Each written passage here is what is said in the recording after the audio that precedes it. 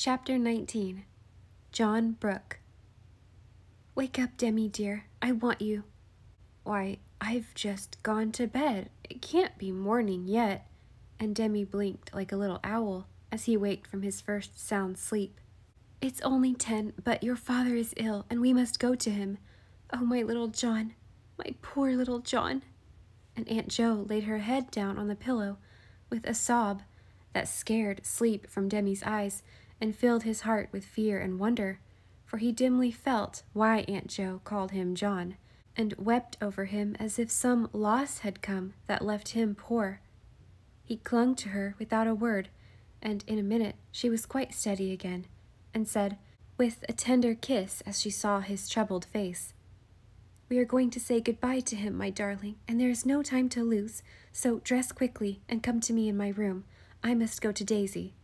"Yes, I will." And when Aunt Jo was gone, little Demi got up quietly, dressed as if in a dream, and leaving Tommy fast asleep, went away through the silent house, feeling that something new and sorrowful was going to happen, something that set him apart from the other boys for a time, and made the world seem as dark and still and strange as those familiar rooms did in the night.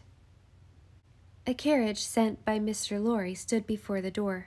Daisy was soon ready, and the brother and sister held each other by the hand all the way into town, as they drove swiftly and silently with aunt and uncle through the shadowy roads to say goodbye to father. None of the boys but Franz and Emil knew what happened, and when they came down next morning, great was their wonderment and discomfort, for the house seemed forlorn without its master and mistress. Breakfast was a dismal meal, with no cheery Mrs. Jo behind the teapots. And when school time came, Father Bear's place was empty. They wandered about in a disconsolate kind of way for an hour, waiting for news, and hoping it would be all right with Demi's father, for good John Brooke was much beloved by the boys. 10 o'clock came, and no one arrived to relieve their anxiety. They did not feel like playing, yet the time dragged heavily, and they sat about listless and sober. All at once, Franz got up and said, in his persuasive way, "Look here, boys, let's go into school and do our lessons, just as if Uncle was here. It will make the day go faster, and will please him, I know." "But who will hear us say them?" asked Jack. "I will. I don't know much more than you do, but I'm the oldest here, and I'll try to fill Uncle's place till he comes, if you don't mind." Something in the modest, serious way Franz said this impressed the boys, for though the poor lad's eyes were red with quiet crying for Uncle John in that long, sad night, there was a new manliness about him, as if he had already begun to feel the cares and troubles of life, and tried to take them bravely. "I will, for one." And Emil went to his seat, remembering that obedience to his superior officer is a seaman's first duty. The others followed. Franz took his uncle's seat, and for an hour order reigned. Lessons were learned and said, and Franz made a patient, pleasant teacher, wisely omitting such lessons as he was not equal to, and keeping order more by the unconscious dignity that sorrow gave him than by any words of his own. The little boys were reading when a step was heard in the hall, and everyone looked up to read the news in Mr. Bear's face as he came in. The kind face told them instantly that Demi had no father now, for it was worn and pale and full of tender grief, which left him no words with which to answer Rob, as he ran to him, saying reproachfully, "What made you go and leave me in the night, Papa?" The memory of the other father, who had left his children in the night, never to return, made Mr. Bear hold his own boy close, and for a minute hide his face in Robbie's curly hair. Emil laid his head down on his arms. Franz went to put his hand on his uncle's shoulder, his boyish face pale with sympathy and sorrow, and the others sat so still that the soft rustle of the falling leaves outside was distinctly heard.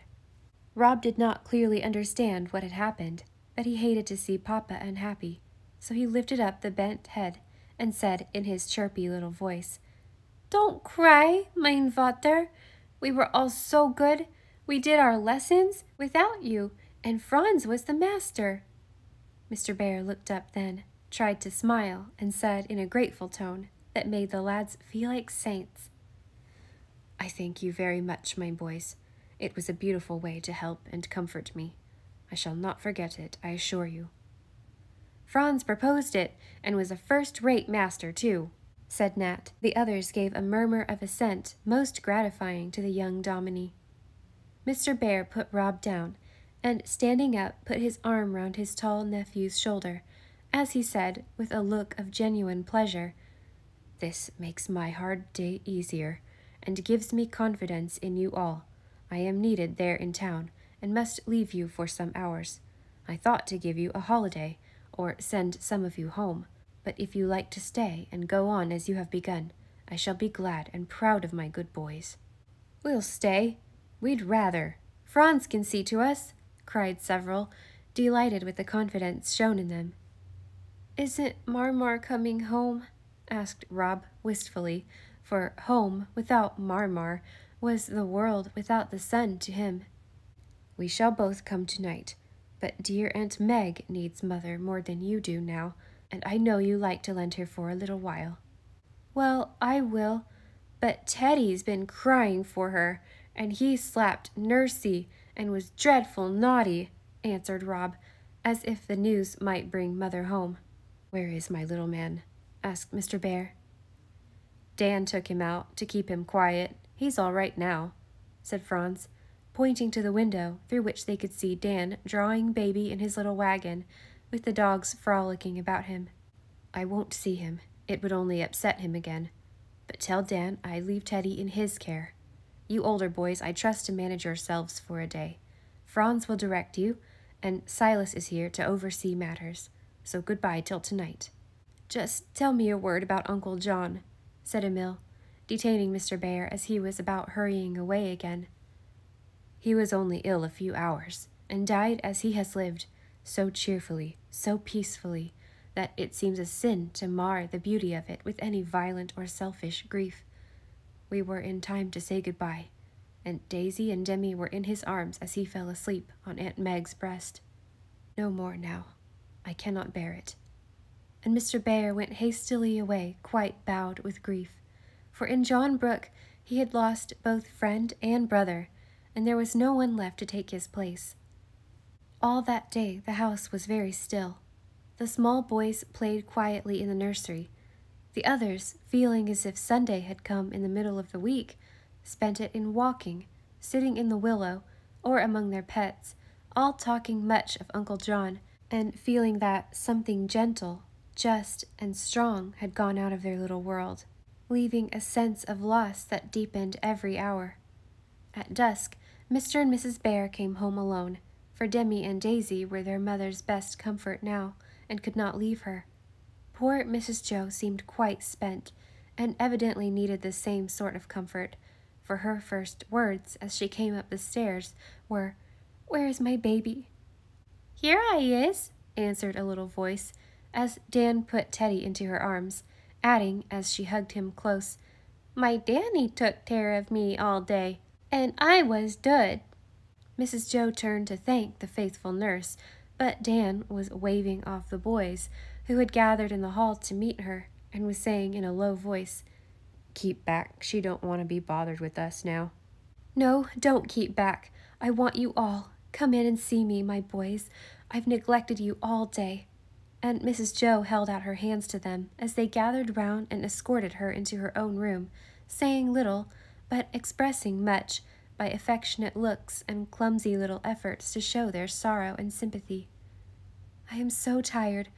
I will lie here and cuddle Teddy, and you shall bring me in some tea," she said, trying to speak cheerfully for their sakes. A general stampede into the dining room followed, and the supper table would have been ravaged if Mr. Bear had not interfered. It was agreed that one squad should carry in the mother's tea, and another bring it out. The four nearest and dearest claimed the first honor, so Franz bore the teapot, Emil the bread, Rob the milk, and Teddy insisted on carrying the sugar basin, which was lighter by several lumps when it arrived than when it started.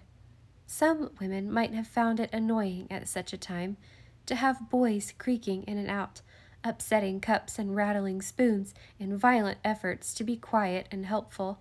But it suited Mrs. Joe, because just then her heart was very tender, and remembering that many of her boys were fatherless or motherless, she yearned over them, and found comfort in their blundering affection. It was the sort of food that did her more good than the very thick bread and butter that they gave her, and the rough Commodore's broken whisper, "Bear up, Auntie, it's a hard blow, but we'll weather it somehow," cheered her more than the sloppy cup he brought her, full of tea as bitter as if some salt tear of his own had dropped into it on the way. When supper was over, a second deputation removed the tray, and Dan said, holding out his arms for sleepy little Teddy, "Let me put him to bed. You're so tired, Mother." "Will you go with him, lovey?" asked Mrs. Joe of her small lord and master, who lay on her arm among the sofa pillows. "'Course I will," and he was proudly carried off by his faithful bearer. "I wish I could do something," said Nat with a sigh as Franz leaned over the sofa and softly stroked Aunt Joe's hot forehead. "You can, dear. Go and get your violin and play me the sweet little airs Uncle Teddy sent you last. Music will comfort me better than anything else tonight." Nat flew for his fiddle, and sitting just outside her door, played as he had never done before, for now his heart was in it, and seemed to magnetize his fingers. The other lads sat quietly upon the steps, keeping watch that no newcomer should disturb the house. Franz lingered at his post, and so soothed, served, and guarded by her boys, poor Mrs. Joe slept at last, and forgot her sorrow for an hour. 2 quiet days, and on the third Mr. Bear came in just after school, with a note in his hand, looking both moved and pleased. "I want to read you something, boys," he said, and as they stood round him, he read this: "Dear Brother Fritz, I hear that you do not mean to bring your flock today, thinking that I may not like it. Please do. The sight of his friends will help Demi through the hard hour, and I want the boys to hear what Father says of my John. It will do them good, I know. If they would sing one of the sweet old hymns you have taught them so well, I should like it better than any other music, and feel that it was beautifully suited to the occasion. Please ask them, with my love, Meg." "Will you go?" And Mr. Bear looked at the lads, who were greatly touched by Mrs. Brooks' kind words and wishes.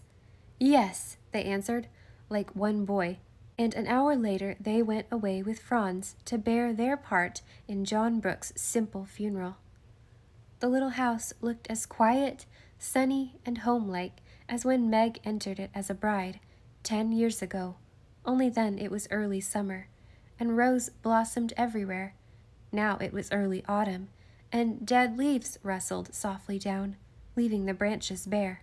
The bride was a widow now, but the same beautiful serenity shone in her face, and the sweet resignation of a truly pious soul made her presence a consolation to those who came to comfort her. "Oh, Meg, how can you bear it so?" whispered Joe, as she met them at the door, with a smile of welcome, and no change in her gentle manner, except more gentleness. "Dear Joe, the love that has blessed me for 10 happy years supports me still. It could not die, and John is more my own than ever," whispered Meg, and in her eyes the tender trust was so beautiful and bright that Joe believed her, and thanked God for the immortality of love like hers. They were all there, Father and Mother, Uncle Teddy, and Aunt Amy, old Mr. Lawrence, white-haired and feeble now, Mr. and Mrs. Bear, with their flock, and many friends come to do honor to the dead. One would have said that modest John Brooke, in his busy, quiet, humble life, had had little time to make friends, but now they seemed to start up everywhere, old and young, rich and poor, high and low, for all unconsciously his influence had made itself widely felt, his virtues were remembered, and his hidden charities rose up to bless him. The group about his coffin was a far more eloquent eulogy than any Mr. March could utter. There were the rich men whom he had served faithfully for years, the poor old women whom he cherished with his little store, in memory of his mother, the wife to whom he had given such happiness that death could not mar it utterly, the brothers and sisters in whose hearts he had made a place forever, the little son and daughter who already felt the loss of his strong arm and tender voice, the young children sobbing for their kindest playmate, and the tall lads watching with softened faces a scene which they never could forget.